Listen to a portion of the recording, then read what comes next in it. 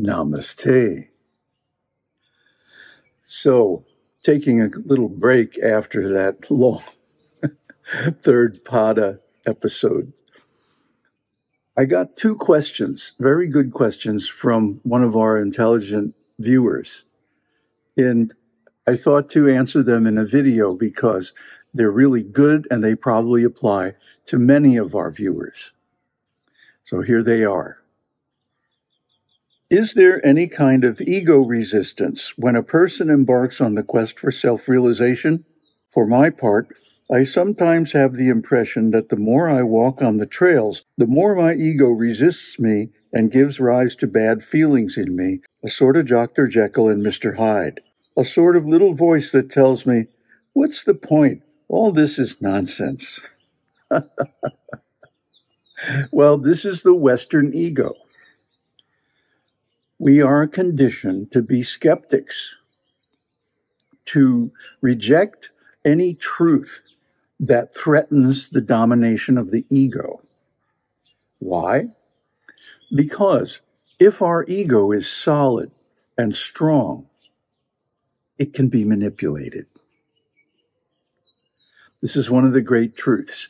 If you know what someone is identified with, then you can manipulate them by manipulating their identifications.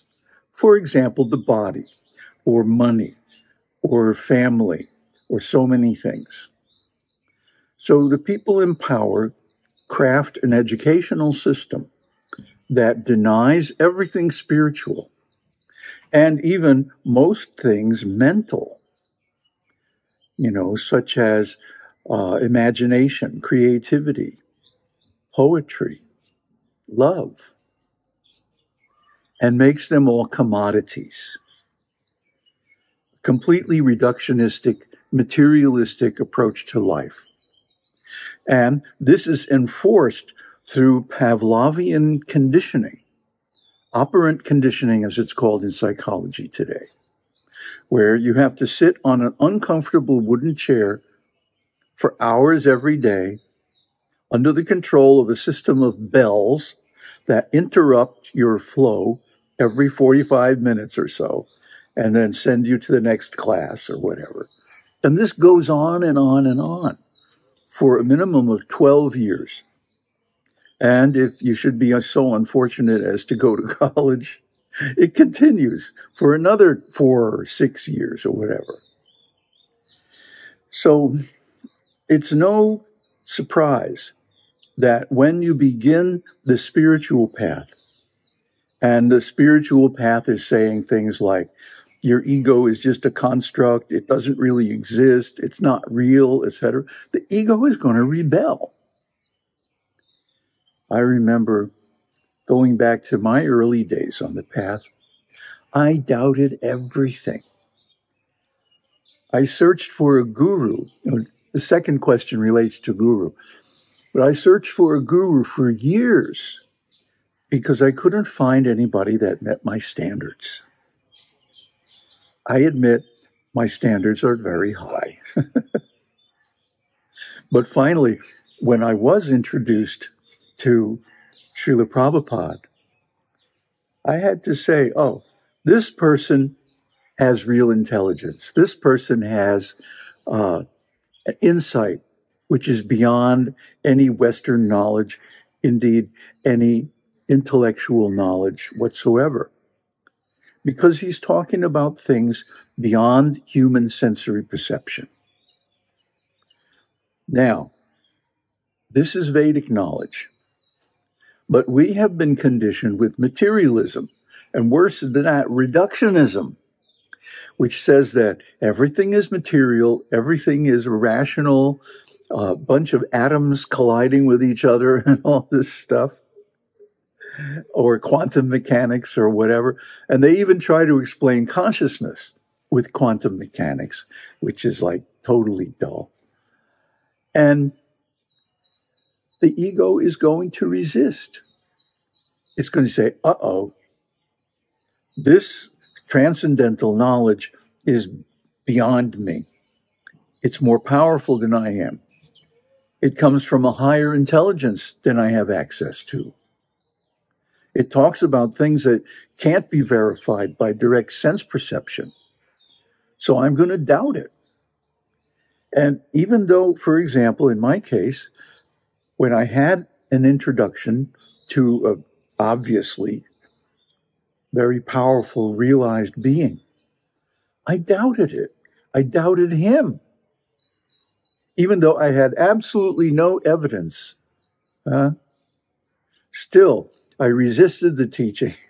Of course, you know, I was in San Francisco in the high hippie days, and I was a musician, you know, which is like the god of the hippie religions. And let's just say that whatever I wanted came pretty easily. So, you know, I was high on the hog there, and I didn't want to give up this lifestyle where I had some glory, I had some prestige, you know. But, you know, God has a way of chipping away at your resistance. And the reason for that is that God or spiritual life is really what we want, isn't it? We want an eternal existence without any death. We want to know everything. We want to have power. And most of all, we want to have love. And love is a very scarce commodity in the material world, precisely because of the educational conditioning that we've all been through, which erases just about every possibility of actual love. Because love is based on the awareness that I am a spirit and you're a spirit. And I see the good qualities in me, and I see the same good qualities in you. And all the bad qualities are coming from the body and the mind. All these desires that we have for material things, which cause us to do all kinds of weird stuff. So we have to give up the false security of the material philosophy, the material worldview, and surrender to the spiritual worldview, which ultimately leads to aham brahmasmi, I am Brahman. But this cannot be accomplished overnight. How many years have we been conditioned? Like I said, at least 12 or 16 years in school and college. And then beyond that, in life itself, because the whole system of life on planet Earth is designed around this concept of material reductionism. So we have to move beyond that view. And that's not going to happen overnight. It's going to take about as long as it took to condition us, to decondition us, or recondition us to a different worldview. But don't be in a hurry.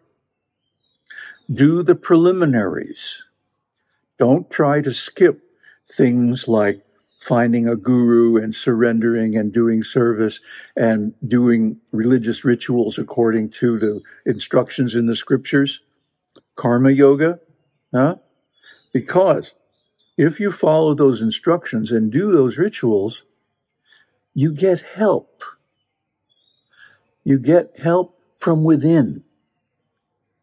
It awakens something within that goes, oh, yeah, this is right. This is actually the way it is. And that tends to counteract the skeptical, nihilistic ego saying, oh, this is all nonsense.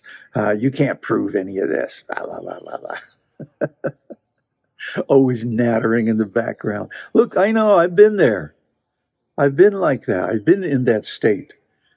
And I got beyond it by sheer perseverance. And so also I had help from my guru and so on. So that's the next question. It would seem that the disciple cannot attain self-realization without the grace of the guru. This grace allows the disciple to more easily overcome, appease, dissolve the ego. By this I mean, without the grace of the guru, the ego cannot be fought because it would be too difficult. Yes, the ego is firmly entrenched in the mind. So when we come across a teaching that says ultimately there is no ego, it's a total fabrication, it's unreal, then the ego is going to fight back. So you need an ally. You need someone on your side who can overcome the ego for you, someone who has overcome their ego and got beyond it. At least that is encouragement that it can be done. And more than that, he knows how it's done. And we have given this teaching, I don't know how many innumerable times. You begin with karma yoga, and then you do bhakti. Then out of bhakti, meditation arises naturally. And from meditation, jnana, right? So in the beginning, you're not ready for meditation. Of course, if you try meditation, you're going to fail. Yes, and that is going to continue for quite some time until the heart and mind have been purified sufficiently to remain in meditation. You know, it's just like a cow. When a cow is young, a young calf, you try to train it, but it doesn't want to stay in one place, you know. Cows are grazing animals. They like to move here and there, you know, and the grass is always greener, right? So they're restless. But if you take the calf and you tie it to a post, it can only go as far as the length of the rope. And that's it. And in the beginning, it cries and complains and moans and groans. Bah, ama. Because that's its nature. So in the beginning of spiritual life, the ego is being restrained. It's saying, look, ego, you're not the God that you make out to be. We know now that you're just a sham. You're just a pretend being. You're not even real. Huh? Of course, the ego is going to resist this. So it needs someone to impose discipline. And in the beginning, we're too weak. And we don't have the knowledge, we don't have the experience, the confidence, or any of the things that it takes to actually defeat the ego. So the guru comes and says, you do this, you don't do that. That's yama and niyama. Yama and niyama are the first two steps in the yoga process. Yama and niyama, then asana, pranayama, pratyahara, withdrawal of the senses. Huh? And I'm going to do a video specifically on this process because it's the most misunderstood and the least practiced of anything in the yoga system. So that has to happen. All that has to happen before you can even really think about meditation. Because meditation means concentration of the mind. And the nature of the mind is like a jumping monkey, chattering away all kinds of nonsense. So it has to be trained. It has to be restrained. It has to be disciplined. And the scriptures and the spiritual master provide that discipline. So you have to find a guru. Om Tat Sat.